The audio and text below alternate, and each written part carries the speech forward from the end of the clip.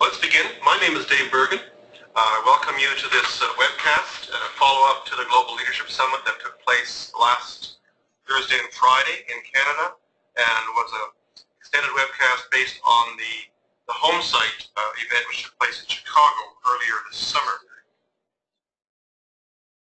I want to welcome especially our panelists here today, Jamie Arpin-Ricci to my left and Don Rempel-Boschman, and on my right, Christine Entz and Cheryl Pauls, leaders in different areas of church life and community life. And I thank you for coming to join us today and to interact. Each of these folks was also a part of the summit last week and are prepared to respond to a number of questions as we interact with what we heard and what we learned. I also want to welcome all of you viewers who have joined us from across Canada. We have over 50 people who are logging in, and we're very pleased with your participation. Also in the room here with us, two people from CMU who are out-of-town leaders joining us, Deanna Lepke and Paul Peters. I want to welcome you as well. Thanks for joining us.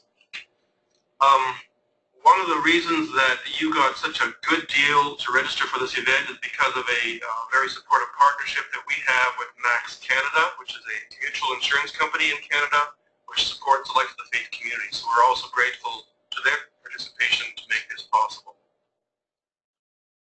I want to just briefly introduce again our panelists.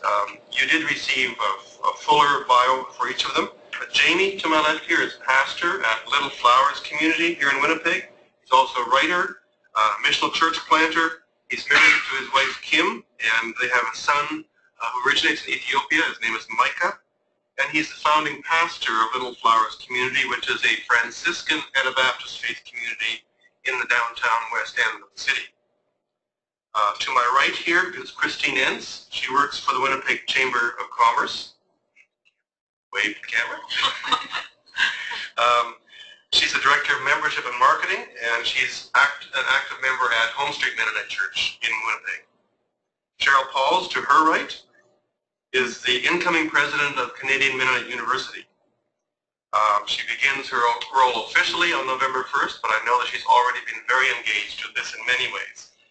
She's been on the faculty here at the university for 15 years, and she's been teaching in the area of piano and music theory, and is a participating member at River East Mennonite Brethren Church in Winnipeg.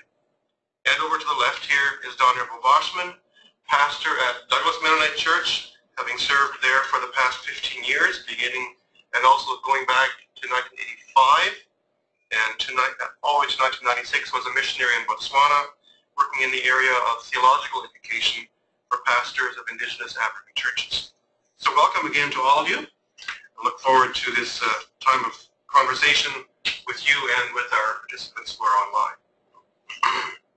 So I want to begin. And as we begin our conversation, I would also remind you to feel free to interrupt one another or to respond to something that you're hearing to add something to the conversation. I want to begin by just asking, actually, to each of you, what would you give as a general response to the Leadership Summit event? Just a comment or two at the outset. We'll come back to this at the end as we sum up, but perhaps just to begin. Cheryl, would you like to begin? Sure. One of the things I enjoyed was just listening to good orators and sort of thinking about what is the role in finely crafted speeches in terms of leadership. And then putting that good orators in the context of what's the flow of an overall event. And I think that's an interesting question for us to address in terms of what kind of space and participation do we have in events that feature good orators. So I'd like to work with that at some point here.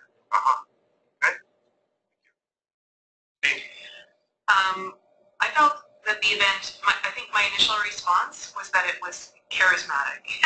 For me, coming from maybe a reasonably conservative Mennonite church, there was areas there where I was pushed and had a little bit of discomfort and felt maybe a little bit out of place.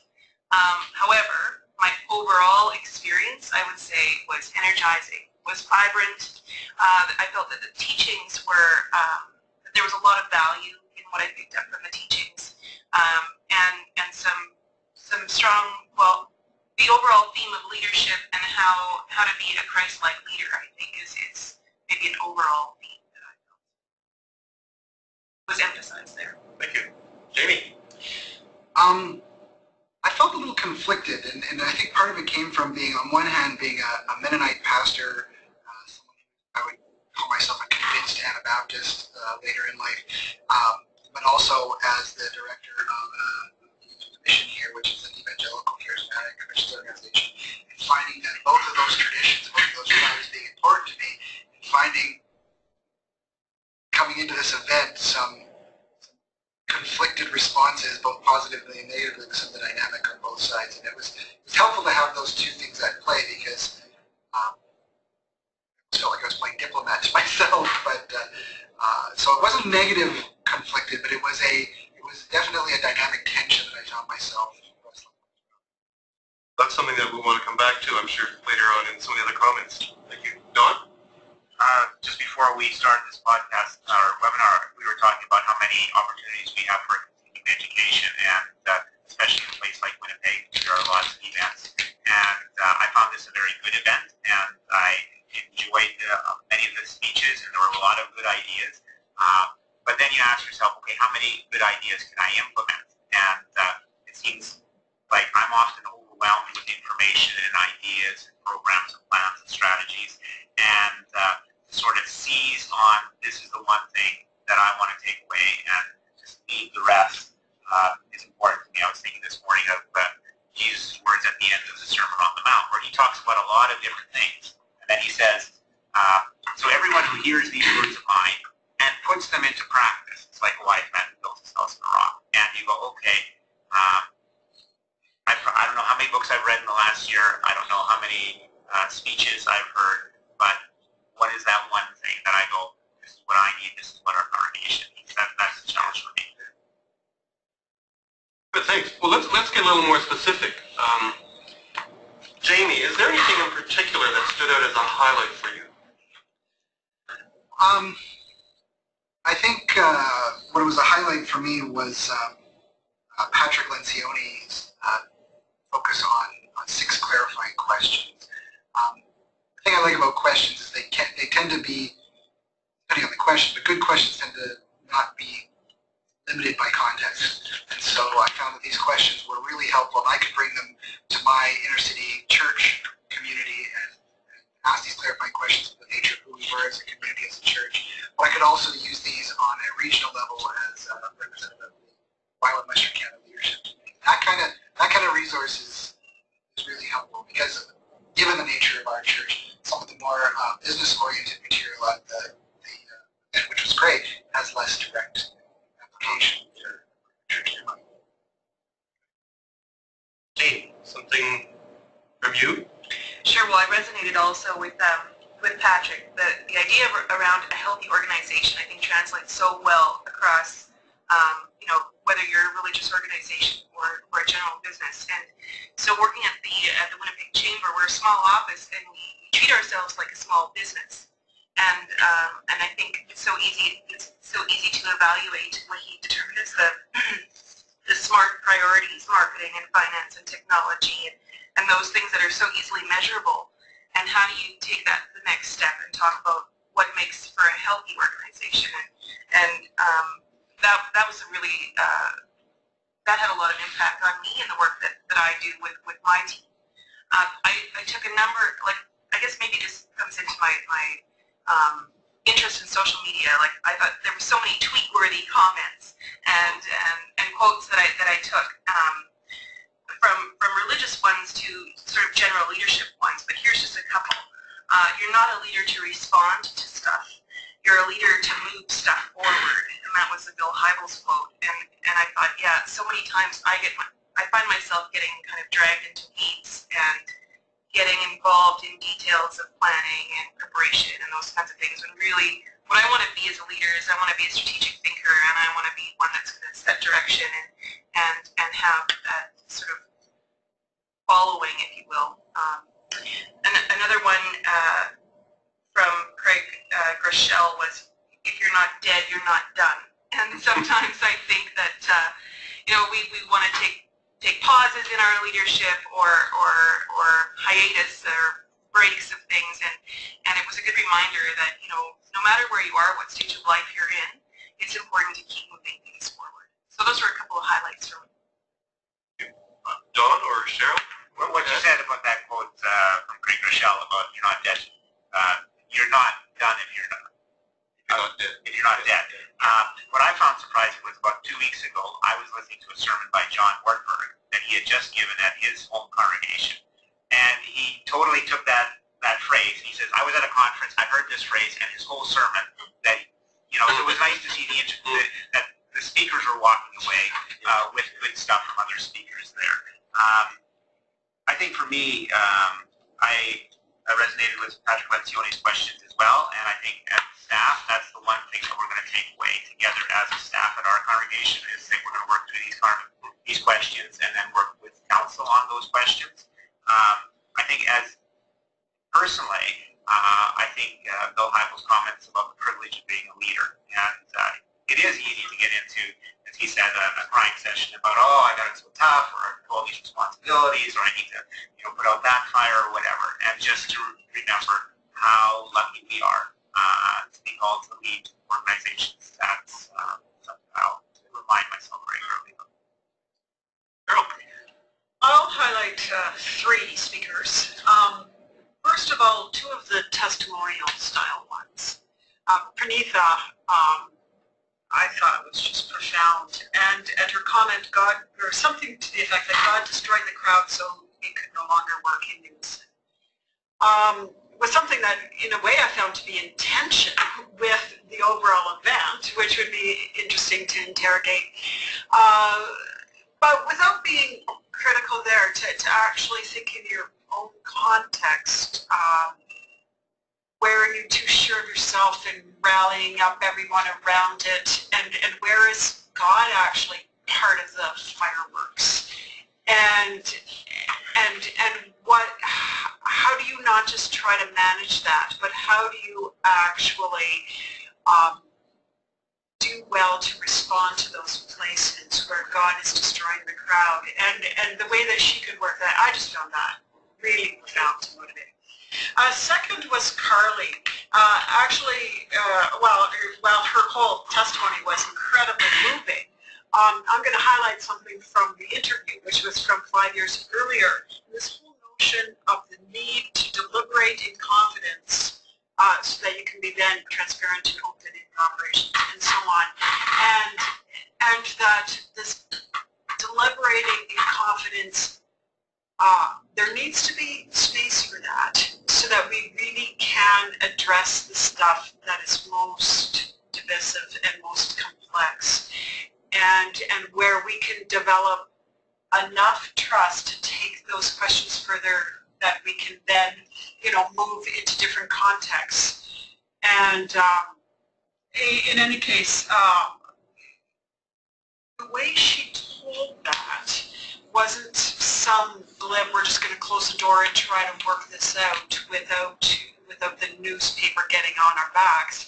It was more a matter of, we are going to find our way into greater levels of honesty to work at things. And for someone who's been a leader on that level and realized, I just found that profound and really very freeing.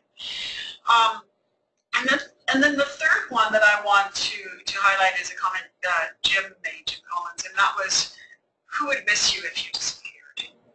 And that one in the context of, again, this whole question of where is the church trying to find how it survives, and where is it so sort of too sure of itself or struggling with what it is, and just to answer that question, who would miss you? It's the old, what's the Christmas movie that word? Anyway, Wonderful Life, right? So it's not a new theme to any of us, but I think that that's a really profound question to end with.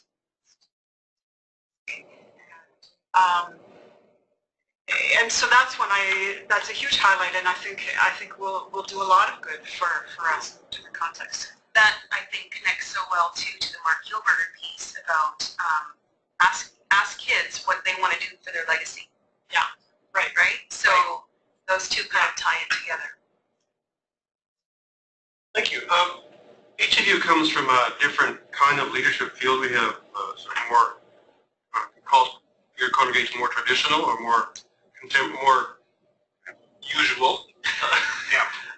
Jamie, you're from a more alternative, unusual congregation. You're leading in a university setting, Cheryl, and you're leading in a more public setting in the Chamber of Commerce. Were there things that you thought or found really connected in a particular way to your field of leadership? Do you have a thought on that, Christine? Well, maybe I can respond as a, can I say this, young leader? Do I still qualify? Sure. Yeah. I definitely feel like a leader in training. That's how I feel. And though I have a team that I lead, and though I'm involved in an organization that is certainly a leader in our community, for me, I think that just having some fundamental ideas around leadership and putting leadership into practice and how to lead was really valuable. So that kind of answer the question? Like, I think so, yeah. Would there be a particular interface of the overall faith perspective of the event? I know that not all the speakers necessarily claimed a personal faith. Is there something about the faith dimension that was evident in the event that translates to where you work? Well, I guess ultimately, being a leader that is a Christian, the way that I've been raised and sort of what the imprint is on me is the foundation that my parents put on me, right, as a child, and so some of those things were the golden rule: do to others what you would want them to do, and for me that is to be a Christ-centered leader. So there's some stories that my sister-in-law, for example, attended the summit as well, and in her work, she works at the Salem Home in Winkler, which is a personal care home, and they've totally reevaluated how they lead and how they work their company because of the experiences that they've had at the summit. And to provide Christ-centered care is their new philosophy, and it's now what they do, and they're seeing, residents are living longer, they're on less medications, and overall sort of the mood and everything is happier. They're seeing results. So I think those are things that I will aspire to, like the learnings and things I will take and sort of form and goal and see what comes from it. Just have a brief comment here from Craig, who's joining us online, and he says to Christine, if you have to ask if you're a young leader, you probably aren't.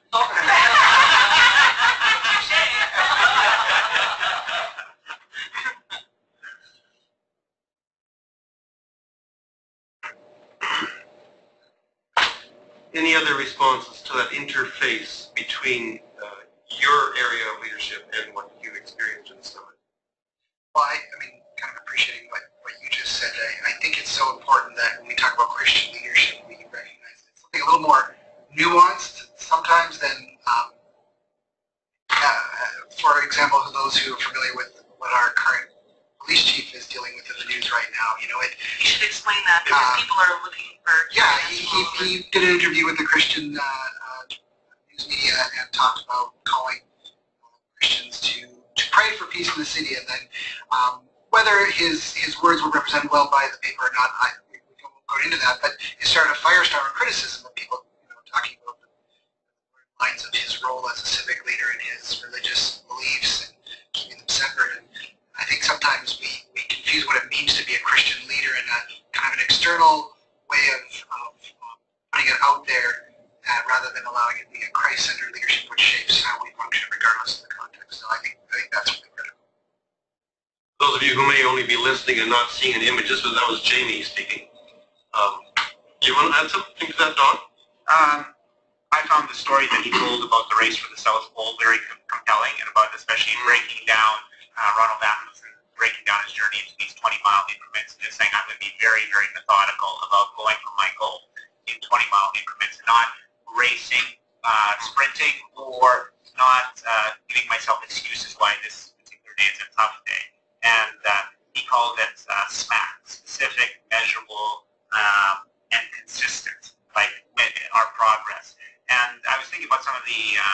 pastors that I know who I've really admired, who have done really wonderful things in a specific area.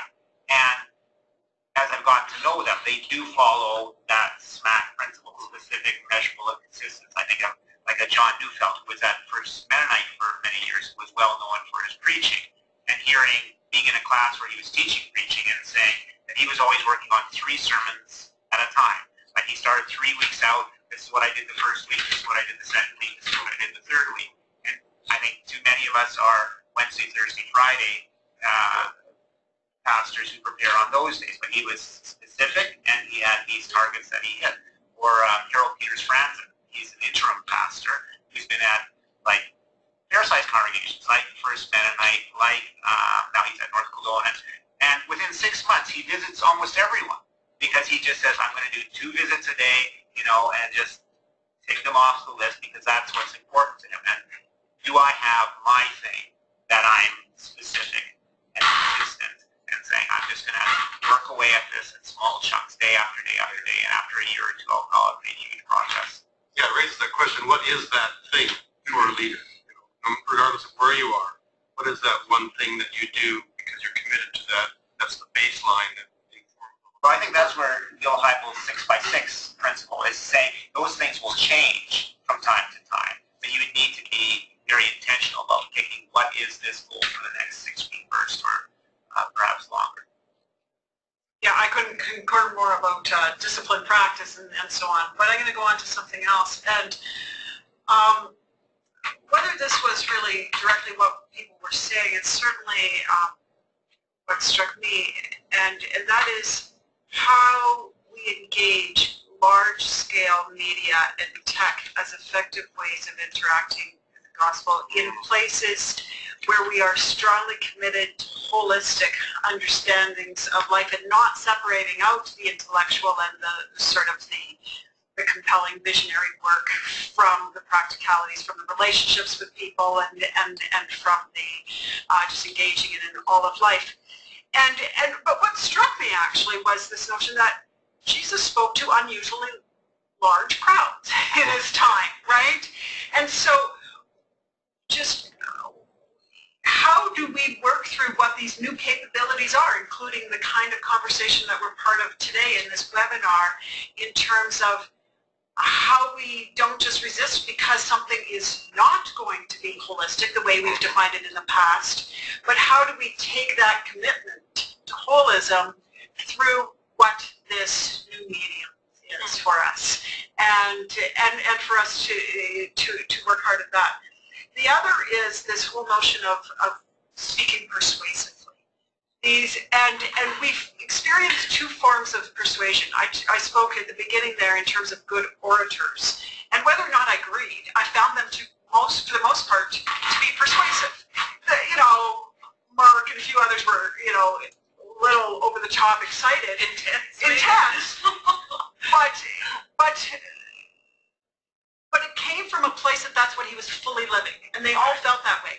But the framing of the event, the conversations that happened in between, or the way we were led between the speakers, was much more earnest and direct in this kind of gesturing and so on. And so that struggle of what kind of persuasiveness and holding back, and how persuaded I was actually by these orators who didn't try to do this to me and force me into something, and yet feeling like the event was taking me there. And so that's where I was, this notion of how we work forward with leaders with these things was found in how I work with those questions. It really calls for a lot of self-awareness in terms of what's the effect of a persuasive approach when the content may not be in itself persuasive. Yeah, like Condoleezza Rice. Yeah. I could sit there and listen to her for a long time, whether or not I agree with much of what she says at all, because she knows how to present herself, and so that's a very interesting thing to work at. And we, other than a little bit of humor, in at least Mennonite preaching, we don't use a lot of emotion.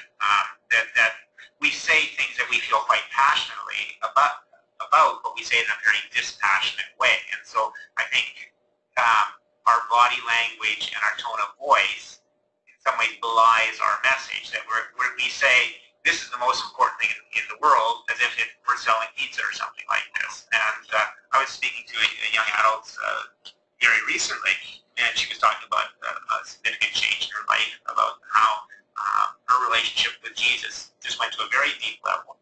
And it was the result of someone speaking to a group of students who started to weep as they talked about how much they wanted these students to love Jesus.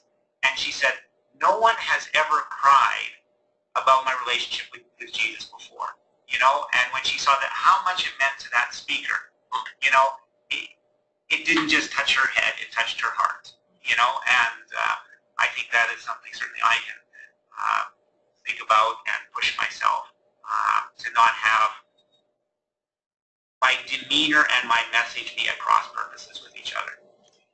If I could just respond to that, I fully agree with what you're saying here.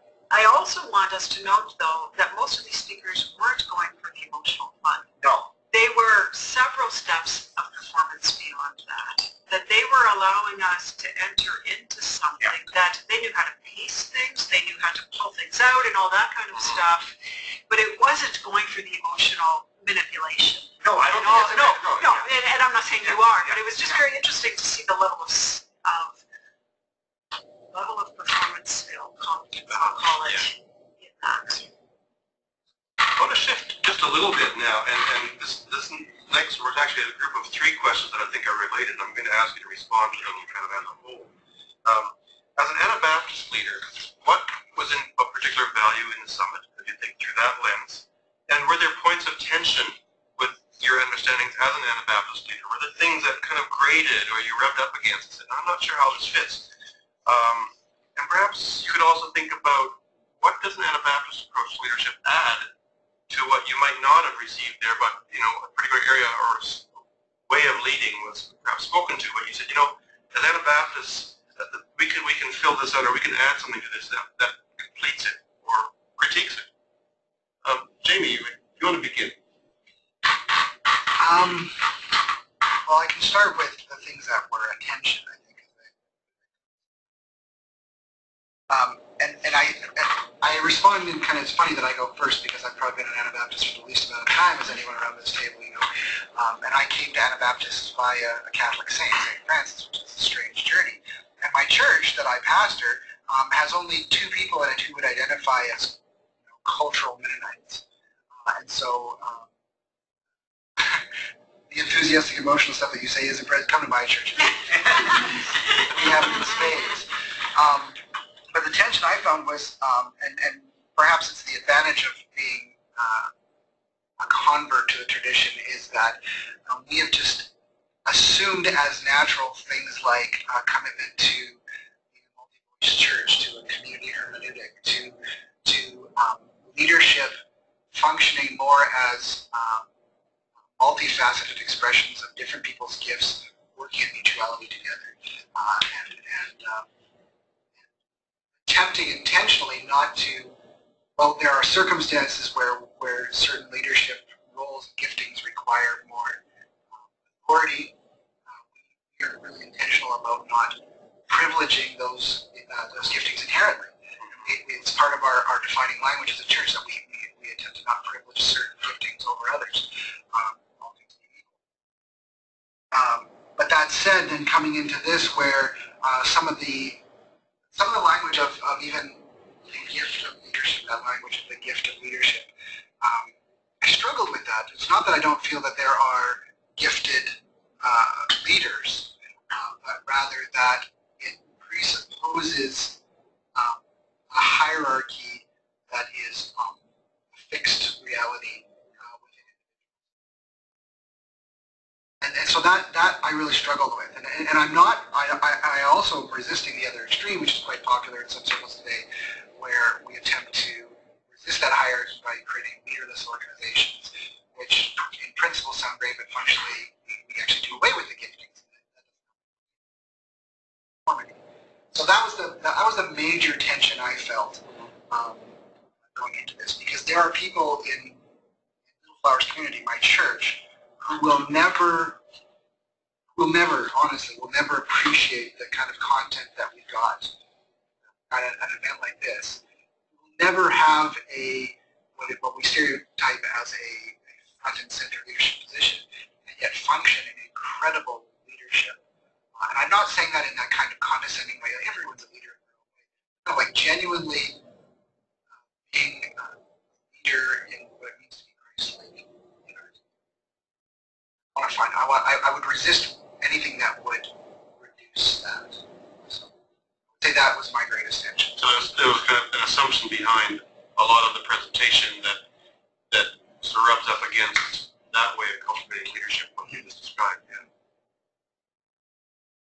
Except it wasn't called the church summit. It was called the leadership summit. So I think that's why it focused on certain leadership traits and attributes, because that's who they were pitching it for. If you see yourself as a leader, someone other people are following, then this is a resource for you, rather than just saying this is a spiritual gifts summit where we're trying to discern the gifts of the church and stuff like that. So I felt it was okay in some ways to focus on certain leadership gifts and not say these are the only gifts that the church needs. Like you talked about Pranatha's, I'm not sure if I'm saying her name right, speech.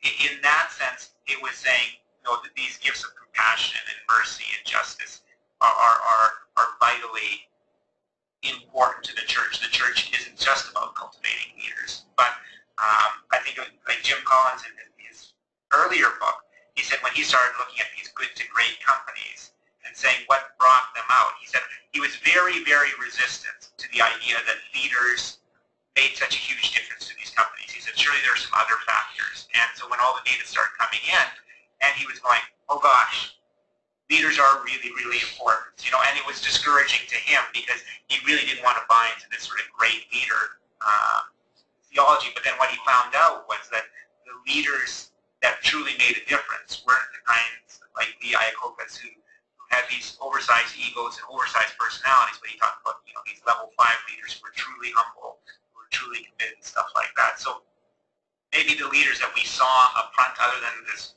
Pranatha Timothy, had these sort of stereotypical leadership gifts with these larger-than-life personalities. But I think it's really... I guess it's because it was... I agree, but I guess it was because it was implicit in the lineup and not qualified. Yeah. I think it just would have benefited from some qualification. If I can step into that, I struggled with the same thing because I think we're often too simplistic with our notion of priesthood of all believers and don't realize that there are specific people that need to be leaders within that. However, I would have appreciated more nuancing between the difference of leadership provided by leaders and leadership that emerges from a process that's not directed by a particular person called a leader.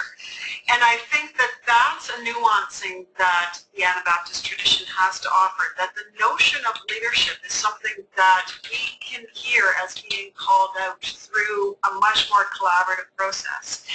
And that I didn't find it to be acknowledged at all. Leadership is because there are leaders, rather than leadership in the world through the church might not be leaders in terms of people, or at least not at the forefront. And I think to work with that would be something that is really valuable for Anabaptist to do. Yeah.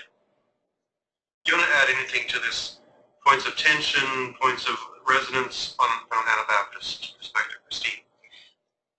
Well, let me pick up on one thing that one person said, and perhaps this is taking everything out of context and we don't need to go any further in the conversation, but thinking critically as I was sitting there and kind of trying to absorb everything in, something stuck out in my mind, and it was again from Craig Groeschel.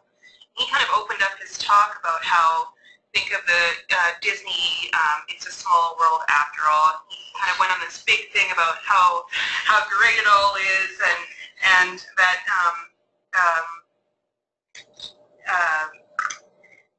he posed the question, what is it that brings people of all walks of life together other than Jesus? And, well, that's a lovely thing to say. I also thought in my head, what divides religion and Christianity. And so I'll leave that here because maybe we don't want to go there, but if that was something for me that was a big one. Thanks. Before we go, I'd say the other thing is, and this has been, this may be my 6th or 7th leadership summit that I've attended, and it seems to be a consistent pattern. They try and bring in not just persuasive speakers, but quote, people who are a big success. And the way they define success when it comes to pastors is growing a big church. And so I don't know if I've ever heard a talk there by someone who has a congregation of 50 or 100, 150 and say, how do we have a healthy, effective congregation of 100, 150 and hold that person up as a very, very effective leader. Are you not making change? Yeah. No, that's a really interesting point. It's one of the notes that I made to myself too. Thinking of all of this, yes, a certain style of being church is being presumed. That you're in a, first of all, you're located socially and demographically in a place where there's an inexhaustible supply of people that could be the focus of outreach and invitation. And then I ask myself, so if you're in rural Saskatchewan or Montana and you have 35 people coming and they're faithful, how do these things translate to that kind of a leadership setting? And how do you talk about leadership together in the way that you were, Cheryl, as a community? How do those things emerge in the community? Very much. And if I can just sort of move that in a slightly different direction too, this notion that Lencioni was talking about being smart and healthy, I think that the Anabaptist tradition actually has something to say that doesn't even separate those two. You know, that there's something that can be so holistic that it's not possible to think of anything being smart without being healthy, right? So that, that's just there.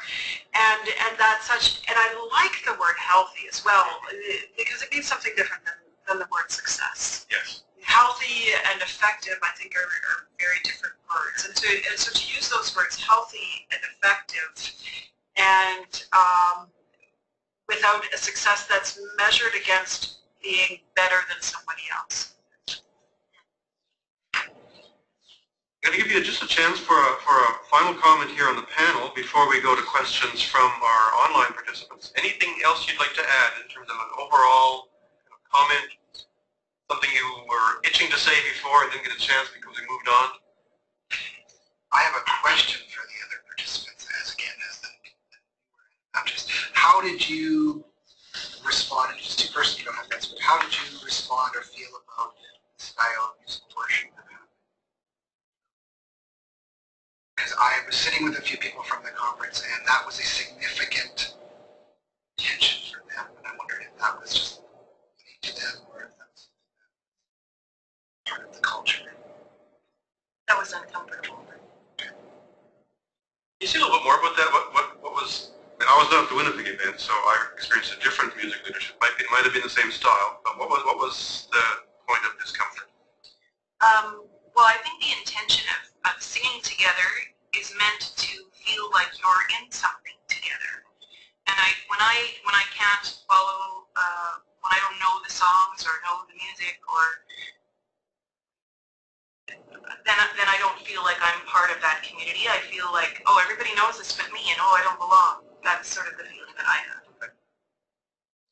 For me, it was, I had many of the same feelings, and I've often wondered why that one particular style of music is always at the leadership summit, and because the people who attend the leadership summit are drawn from a wide variety of churches, and it just seems that it's usually a misreading of the congregation or the audience who are there to say, oh, we are all from one particular kind of church, and we will do this one particular kind of music.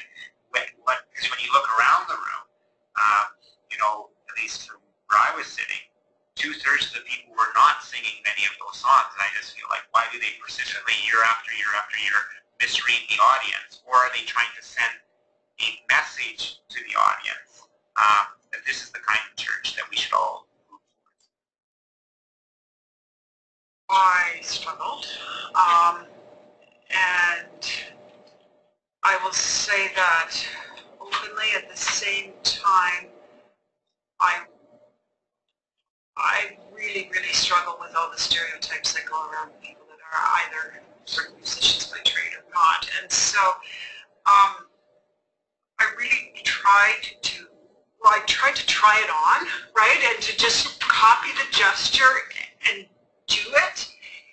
But if I'm singing that low in my range, I just feel like I'm groaning and lamenting and chanting, and that it's not singing.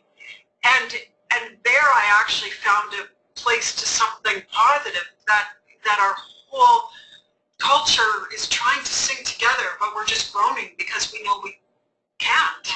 And yet, I'm not sure that many would, I mean, maybe this group would, but others would think I'm being an arrogant musician if I say that we're groaning in the kind of singing we're doing, and that we're lamenting the fact that there isn't a unison that we can sing.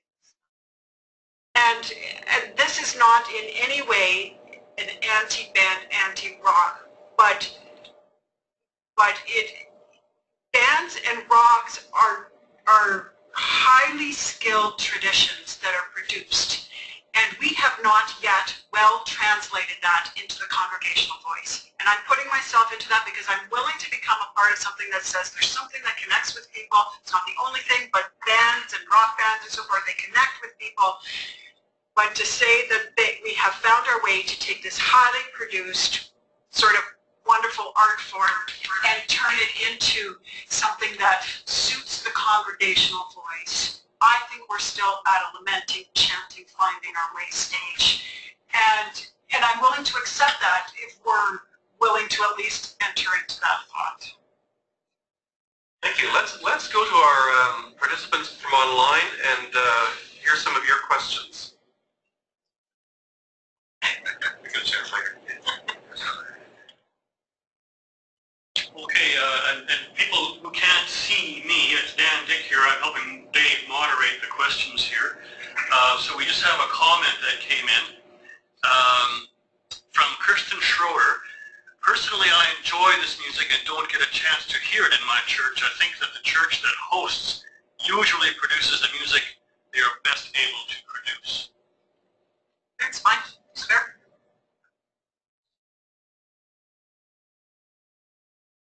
We have the mics on or off right now, Richard. I don't know if anyone's trying to respond through audio. Not yet. Are there any other questions that anyone want to raise their hand and text a question to us? Or comments. Or comments. You want to add something to something you heard earlier?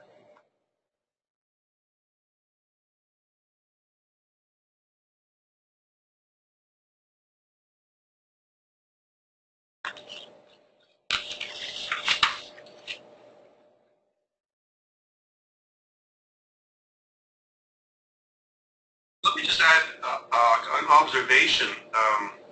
It was significant to me, and it raises questions to me about how we lead from within the church and how we perceive ourselves in the church as well. While I had a range of responses to the style, the content, and so on, and even the kind of leadership models that were being held forth, or at least by implication as being ideal. One of the things that I noted, and you noted this before, Dawn, that there wasn't an assumption that all who were there were in church leadership. They were leaders. And it was clear to me that this large organization, the Willow Creek organization, sees a part of their mission as reaching out to people who are leading in our social structures, whether they're affiliated with a faith community or not.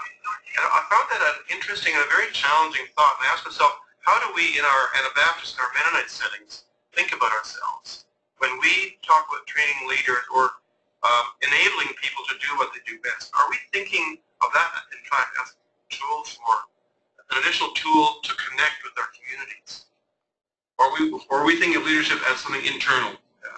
And that's what we do here, and then we call people to faith, but we're not thinking of their other skills, gifts, and so on. Don, you're...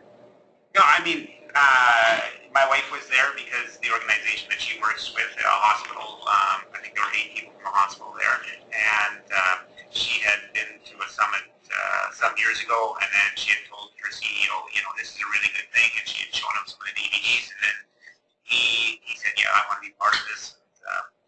So she came back and she said, Don, you really need to get more people other than just church staff at something like this, because there are areas of application to their own businesses that the church can be a resource to them, not just what they do for the church, but what they do for the majority of their time during the day. I suppose I just don't think often enough in that way. Well, it's one of the things that we talked about before we kind of got going here, right, is that when you're in the business world, there are opportunities for leadership development and training all over. And I thought it was great for somebody who's in that sort of business realm to participate in leadership development for church leaders or Christian leaders in general. So I thought that was really valuable. I think it's valuable. I want to tie this back to what I said earlier in terms of leadership emerging. And so I was sort of considering how are we then addressing how the leadership that the church provides within society coincides with the leadership that all kinds of different agencies and businesses provide, and sort of how do, if we're working with different, or with the same assumptions in terms of what the leaders are after, how is the leadership of these different agencies, bodies, what have you, within society working together or not? And I think we're sort of laying the groundwork to get there. But we're not nearly there when we're concentrating on the people just doing what the mission of that organization has to be. It's just what is the leadership of all these organizations in the health of our world and in the healing of our world. And And that's a very churchly question. That's a churchly question, and yet I think to ask it not only in terms of, well, how's the church leading, but how is that churchly question one that can be refined and pushed and challenged from organizations that aren't the church, and how is that churchly question actually the same kind of question businesses are trying to ask when they're trying to go about their business and address ethical concerns and sustainable environment and all those good treatment of people. And so how is that churchly question sort of either resisted or most helpfully asked in that context in terms of the leadership of what these organizations are doing? So it's not just the health of these organizations, but how are all these organizations about the health and healing of the world? That is probably for me the most important thing that Anabaptists could bring into that conversation, and that I'd love to see happen in this context. Christine, I wonder if I can put you on the spot a little bit, because you're the one among these 4 panelists that works in a more public setting. How does Cheryl's comments resonate for you? The larger role of leadership, bringing a healthier, more holistic world to be. Yeah, it's an interesting perspective. And as Cheryl was talking, I was thinking, like, how do we as a church identify leaders? Well, we look at people, we look at their careers, and we think, oh, that person has kind of a leadership position in their company, and so surely they could read scripture or whatever, right? So, but that leadership development is a very interesting dynamic, and I think often in the church we focus on developing youth leaders and exploring gifts among our young people and that sort of thing, and maybe that needs to be broadened, and maybe there's that untraditional, I think Jane talked about it earlier, that untraditional role that is very much leadership. Yeah, I don't know how well I reflected that. We have 2 questions. I want to go to William Lowen's question first. William William says, I was particularly engaged by John Ortberg's talk, but I think he often confused the influence of Jesus in the church with the influence of empire and institutions. I'd be interested to hear what others thought of this. Jamie is itching to respond. Jamie, do you have a response to that? And I'd urge other participants online to consider the question too. Well, I just found that was another point where I found myself in tension because he was a fantastic orator, and he was, and coming from a more rural evangelical background myself, he was actually very generous in his inclusion of certain figures and movements in history. I grew up, he wouldn't mention, Catholics. So it was very inspiring. But at the same time, as he was talking about Jesus being King of Kings, Lord of Lords, being the hinge of history, and then naming these historical movements, it was unqualified and it was uncritically. I'm not saying he assumed, because I think if you asked him, I think he probably would say it. But I think for some of the listeners, it might have been assumed that some of the historical works of the church have been the work of God and not necessarily recognize that there has been empire at play in that. And, we were talking earlier before that it began, the fact that he shared the stage that over those 2 days with Condoleezza Rice suggests an implicit assumption about the nature of leadership, the nature of Christian leadership. And whether it was an intended message or not, I think it was still implicitly there. It made me constantly want to get up and say, yes, but,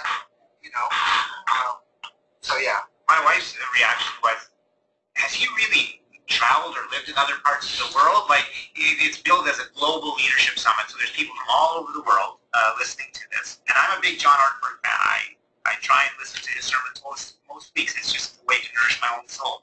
But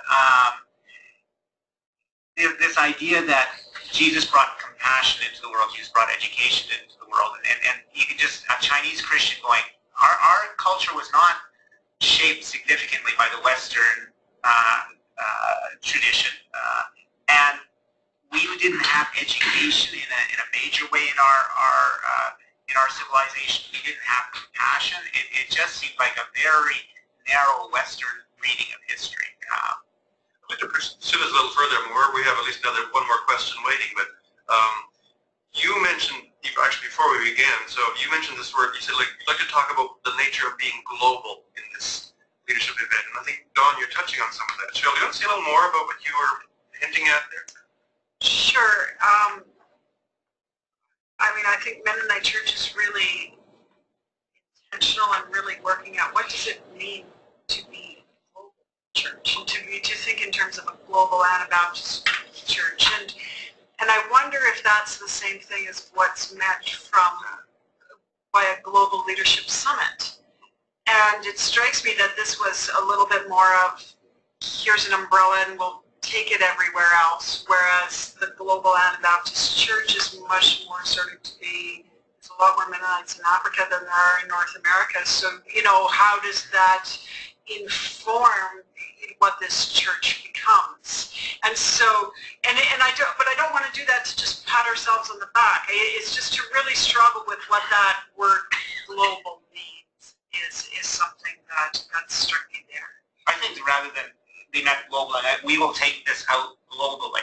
We will run this event globally rather than we will let the global church have influence on this event and shape the kind of speakers that they think we're saying, we in the West think the world needs to hear these kind of speakers rather than, it'd be very different if you got a panel of African and Asian leaders and South American leaders saying, most of the people who are listening to this are either North Americans, they're Westerners. This is what they really need to hear, and so we will pick the speakers, we'll pick the themes for half the Global Leadership Summit. Well, and what's interesting too is that the whole theme really came to this slogan of the local church is the hope of the world, right? So in that context, it's also just kind of a little bit fuzzy. It's a bit jarring, isn't it? As far as you start to think about it in those terms. If the local church is also local in Zimbabwe and in Vietnam or whatever, what's the nature of that local church? Right. And for me, that's a call to humility that I think we struggle with. What do we even do with it? And start with giving voice to that, and then let's go about what's our 20 miles thing of giving voice to that humility. The thing that worries me about that, and I know it's not intentional, but is the fact that like when we have done relief work with different rivers in the world, because a lot of this kind of global quote-unquote event is exported, it is not uncommon for Christians in different nations to presume that the health of their church is to become like that which we've exported to them. We've been to places in Uganda devastated by the internal war there.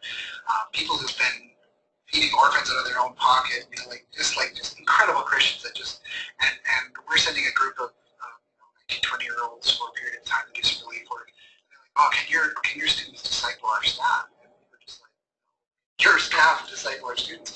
And we ended up ending that partnership with that organization because they couldn't wrap their mind around that they would have anything of value to give to us or that we would. Connected to that was something that as I was in the event, I sent an email off to a couple of friends in Seattle who are part of a group called the Parish Collective. And I said, wouldn't it be great if we could have parish leadership summits all over the world? The dissonance of having the local church being constantly, and yet the word neighborhood I think was mentioned once. That was when Bill Hubbles was talking about the Catholic harvesting of the church property. And that concerned me a little bit. The sense of context being lost. Let's go to the other question.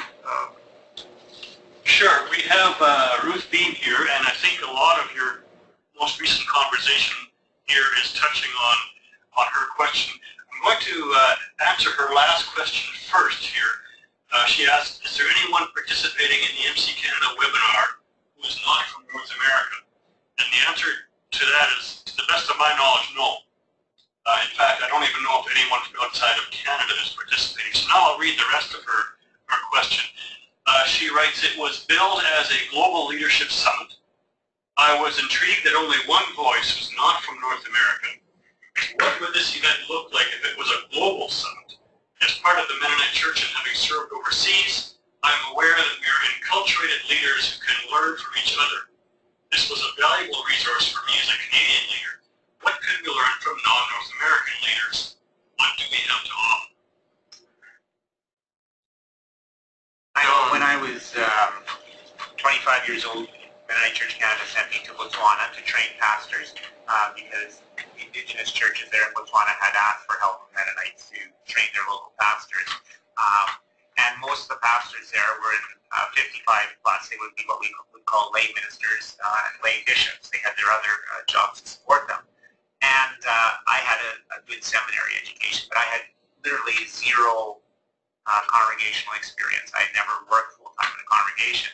And one of the things I appreciated there was with these Indigenous African churches was the limited help they asked. They didn't ask me pastoral care questions. They didn't ask me to teach seminars on pastoral care.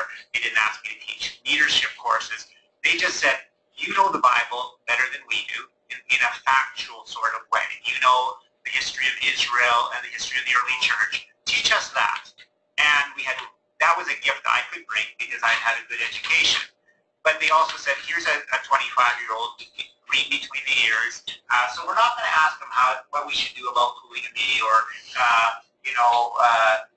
church discipline and stuff like this. And they had no problem, because I was young and they respect age, bossing me around in some ways. I remember an African bishop, I went to an installation service of a new pastor who was moving into our community. And right in the installation service, he said, and this new pastor will be living with Dawn.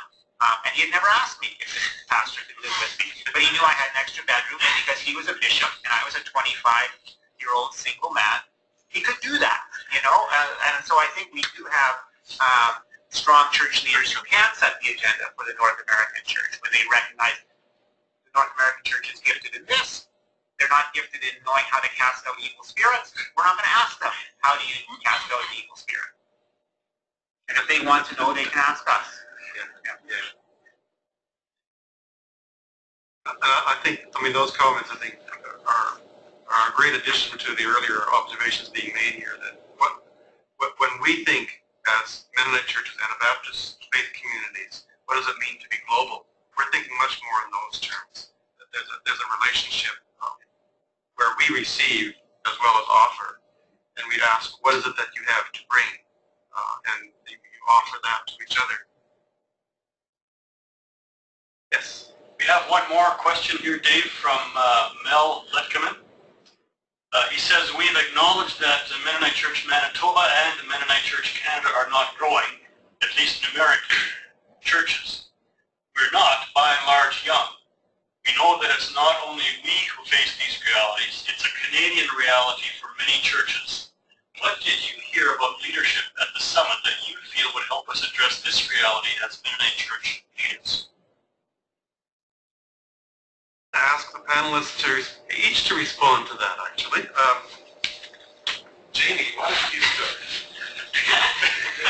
Numerically coming from the smallest church, but also coming probably from the church that is the youngest church. I'm in my mid-30s, I'm the third oldest person in the church. I think again, I've got a tension there, because as I was listening to a lot of this, there were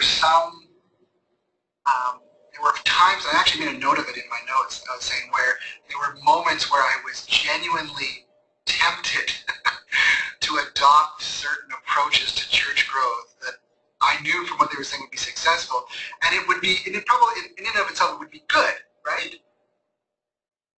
But it wouldn't be what God had called us to. And so in that sense, I heard some things that I would want to be, if the Mennonite Church in Canada was looking to these leadership summits to answer the question of church growth, I would say we need to be incredibly careful and critical about how we did that. I think there is value there. Perhaps the greatest value is if our churches become healthy organizations, they're more likely to be. There was a quote about the healthy organizations, and I think it was the healthy organizations. Perhaps that would be the thing that I would say would be the best thing that drew away for growth. Sure.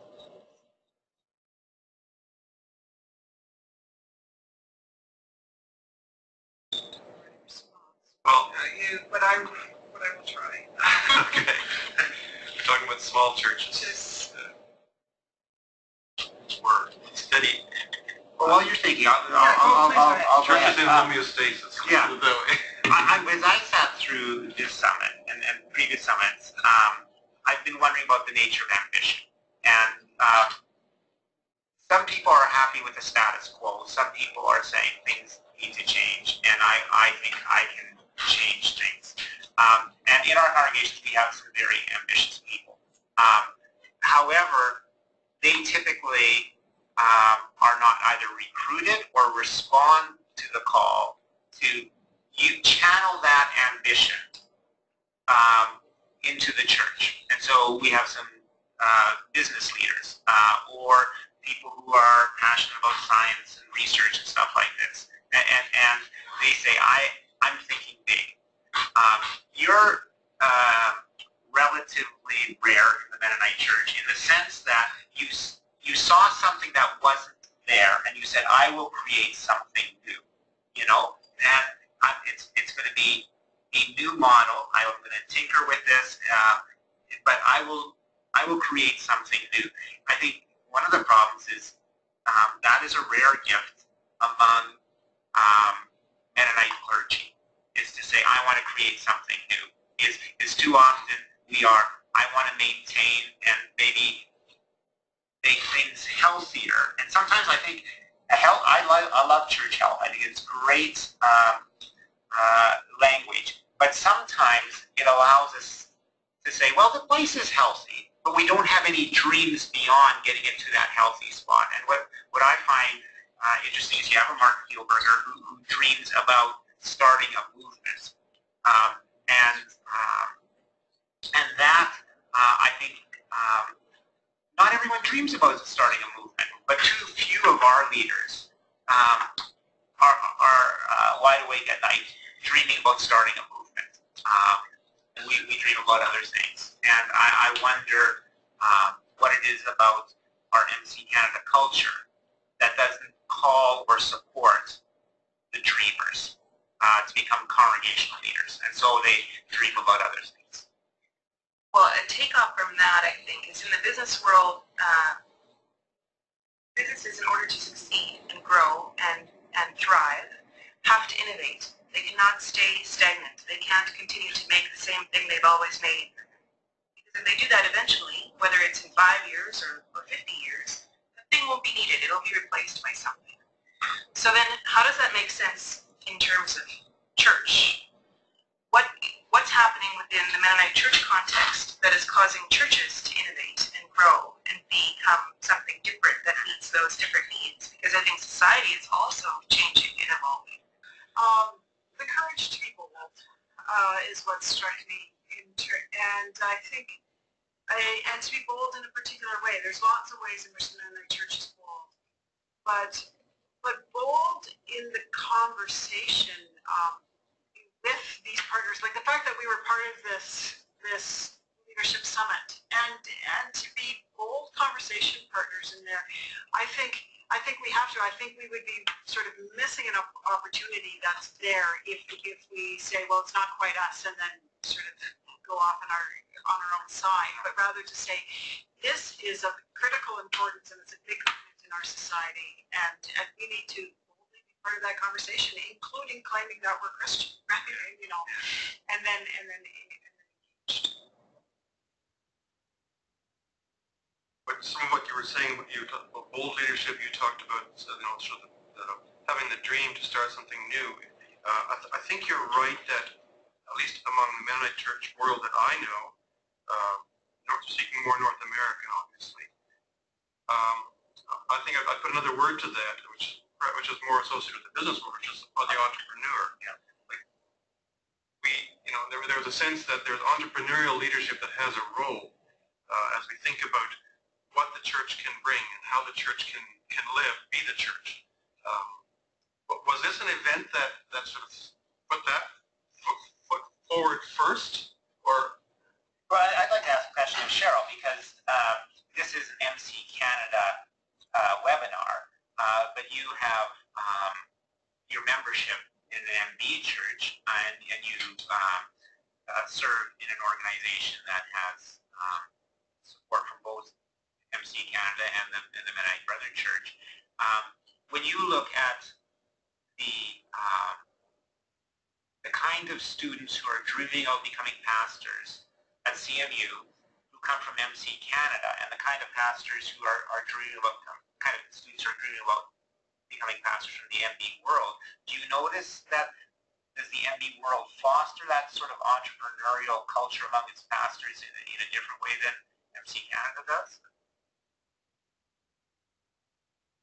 It's a complex question to answer here because the MB world, in some ways, its pockets are more diversified, and so I would say that the students who are at CMU, I mean, sure, they relate to the places they've come from, but they're in such close interaction with one another that they're moving into some emerging Anabaptist thing that we don't yet imagine what it is. And the question is, how do we best interact within this Anabaptist thing that and it's not only Anabaptist, but that's one way to name it with our students here. I think for me, coming back to this entrepreneurial question, and this hopefully we'll get to your question there, I struggle to put good language of entrepreneurs and good language of seasonal cycles in. And to think of growth as something that is also part of letting things mature, letting things be harvested, letting things winter, naming all those things, and then inserting, in what places are you inserting yourself into all parts of those? Because clearly we need to cultivate and take care of all of those. And and yet in some ways to watch them happen and let them happen. And I think that boldness of naming all of those parts, and the entrepreneurial part is part of what you're planting, and it's part of what you're actually working with and harvesting incense and allowing to winter and naming what you're allowing to winter. And that might mean, and so I think we're stuck in either there are things we have to preserve or there are things that have to be growing and be spring all the time. And there's some other place in the middle between those that I don't find enough thriving models of, or maybe they're there, but they're difficult to articulate. And that boldness to be able to go to that middle place, because a university or a Mennonite church, I think, are better at preserving than at growing. And to be that counterpoint of the growing and the preserving, and something that's entering into all of those cycles is where I think we've got a whole lot more to do. Well, the opening illustration to the whole summit was, remember, he I don't think altogether legitimately used the parable of the sower and the seed, right? And he was saying, are we sowing enough seed? Jesus presumed a 75% failure rate.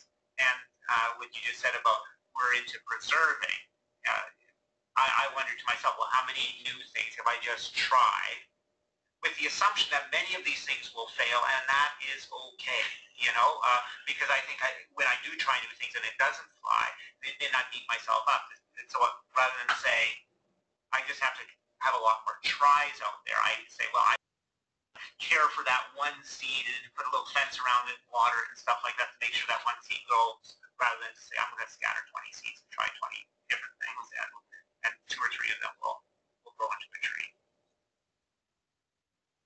That's so helpful. And I think this is a really honest struggle, and this is why we're struggling, because there's also that thing that we were being told a whole lot of, like, choose your non-negotiables, and these are the 3 things you're going to do to hone in and be good at them, And I'm not sure that we're addressing those kind of ideas far enough in this context.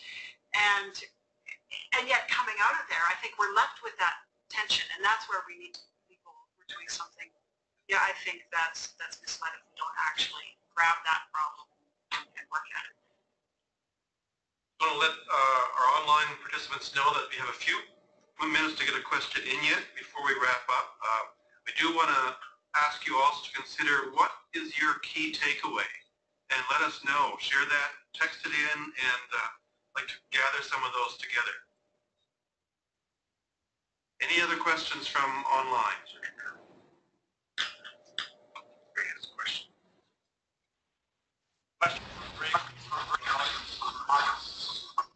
Yeah, my question is, Bill Hybels made a great deal about the idea that the local church is the hope of the world. And in his book, Courageous Leadership, he then also adds, and something to the effect, and the fate of the local church depends on its leaders. My question is, to what extent do the panelists see the idea of the local church being the hope of the world as being consistent with our Mennonite Church Canada missional church emphasis, which says God is out there working, and let's see if we can get on board with God? At what point are those 2 ideas consistent with each other, and at what point do they diverge? I just want to repeat the question for a minute. Ray Friesen is asking, or identifying a tension between the statement that the local church is the hope of the world and a missional view that says God is at work in the world, and the call of the church is to watch for, identify what God is doing, and come alongside God to help God in God's mission. Don, you were starting to respond. Yeah, when I thought about that phrase, I've often wondered, is it idolatrous, to say that the local church is the hope of the world? I always thought Jesus was the hope of the world, and I think this missional church understanding that we look and we watch and see what God's doing in the world, we can use that as an excuse for laziness or an excuse for passivity. But I really don't think that's the message that I get from Scripture, is that the local church is the hope of the world. The local church is tremendously important, but Jesus is the hope of the world. If I attempted to be generous in my interpretation of that statement, because I struggle with the same thing, it would be that You said, Jesus is the hope of the world. Well, often paired with the term missional is the term incarnational, in the sense that the missional incarnational church participates with God's world. In that sense, the local church is an expression of Christ's incarnational presence in the world. It's still Christ who's the hope, but he's, for reasons beyond our understanding, has chosen us to be an expression of that incarnation. And in that sense, I can say, the local church is an expression of Christ's hope in the world. But I did run into the same tension there. Christine or Cheryl, anything to add to this? Other than that, I wrote down exactly the same thing. So it's something that we share in common. It's that question of what is our role. There was also that, the therefore go, or these other things that were presented to us, which is in a sense an opposite kind of thing, but I think it's the problem of too much of a slogan, really, rather than a real tension. And so how are these biblical notions helpful for us without becoming slogans that actually raise these tensions? Say that it is, I think I like the word rather than the, and there's a few others we need to be looking for at the same time. But let's not sort of rain on the party and not endorse the good that happens through the local church. I've been preaching a sermon as I get into the constituency over this last year or so, which talks about the future of the church, and I draw on Ephesians, where Paul says very clearly it's through the church that God expects to complete the work of bringing the kingdom into being. And so there is a kind of resonance between that and the local church is the hope of the world, but I think it's not quite as presumptuous in saying it's the local church. It is the church, which has many expressions and many forms. Are there any other questions coming?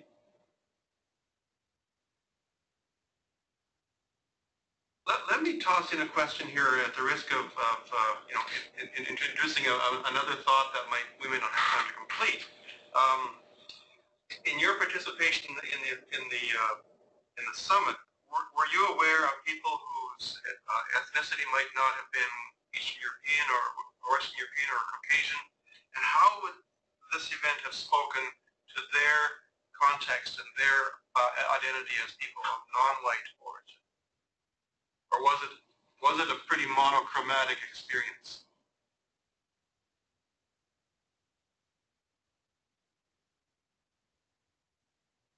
Yes.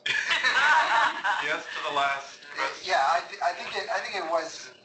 I mean, dealing with privilege with respect to race and gender and culture is so difficult and multi-layered, right?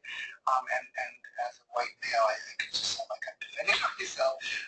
I think it was fairly homogenous in its expression. I think that would be a problem. But I mean, I think that's an increasing challenge trying to do a large-scale event in a world that maintains its massive diversity and yet is connected immediately through technology and so forth. So I thought, they had Pranitha speaking, and I loved what she shared. I found it really inspirational. But at the same time, I noted that her contribution was more of a testimonial inspiration, and I would have loved to hear what, a little bit more of just be inspired by people from other cultures. I want to learn from the nuts and bolts of what makes them. Like Jim Collins, Patrick Lencioni, their speeches were prescriptive. This is what you should do. Bill Hybels preached in a prescriptive way. Pranitha was descriptive. She said, "This is what I've done." Well, would have liked to have heard her teach. Or let's have the others give their testimony instead of doing, let's have some. Carly's was more compelling in that sense, and to have other leaders do the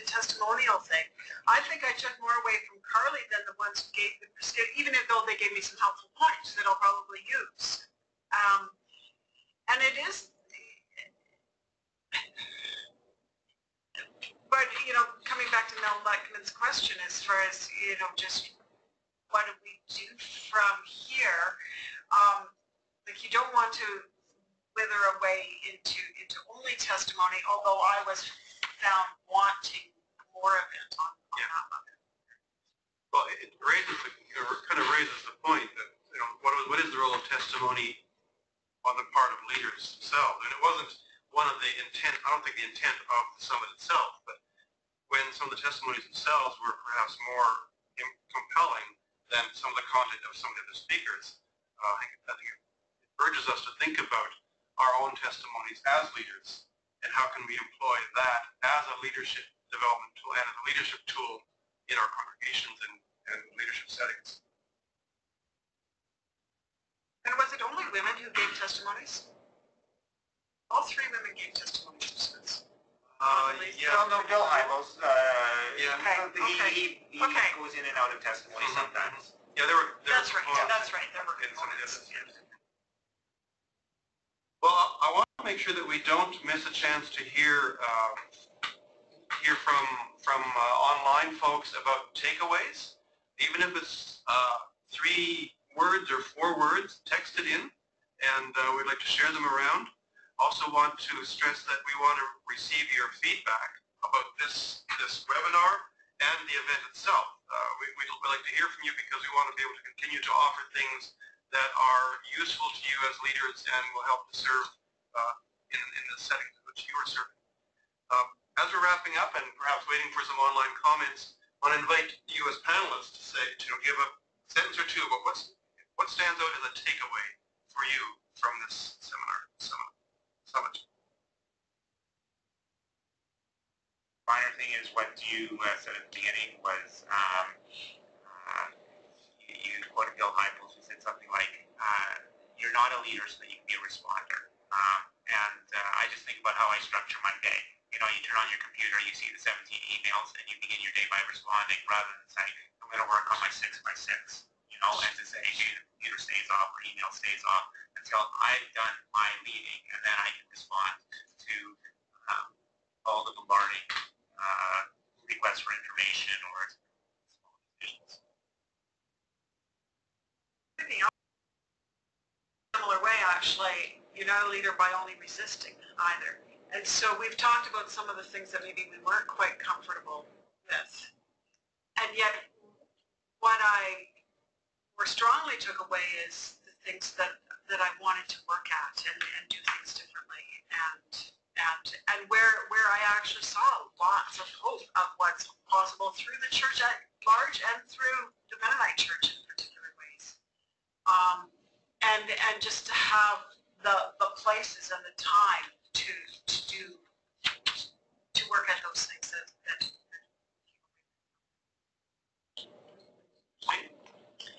So I'll share one more quote. We can do no great things. We can only do small things with great impact. And I would add, by God's grace. So that was from Mark Gilberger. And I think for me, those are powerful words. Jamie? Well, I was thinking about Craig Rochelle's story about how he brought all the frat boys, how the leader pointed him out, and connecting it to what Don was talking about earlier about how they're, it's rare to find those people who are willing to unusual approach. Like that, Pastor, Don, you and your church have championed our church, and my wife and I as leaders as well. We're able to do what we do today. And so that story of identifying the unusual, the anomaly, and not to belittle the pastors that are coming out of institutions and stuff like that, but to say that, sometimes the seeds don't land on good soil, sometimes they land, on concrete. And our church, Little Flower, is one of the defining images is that flower that possibly survives between a crack in the concrete. And, so I would say that one of the takeaways for us is just I want to help champion other people like us in the communities like ours and encourage churches in Mennonite Church Canada to do what I think Douglas Mennonite has done as an example of championing them. 30 Moment seconds. comment? I don't know how many of you watch that. There's, you know what TED Talks are? You know, there's a TED Talk called The First Follower, and the speaker says leaders are overrated, and he has this little video of an outdoor concert. It's taken with a cell phone, and there's some guy doing a crazy dance out on the field, and everyone's looking at him and saying he's just crazy.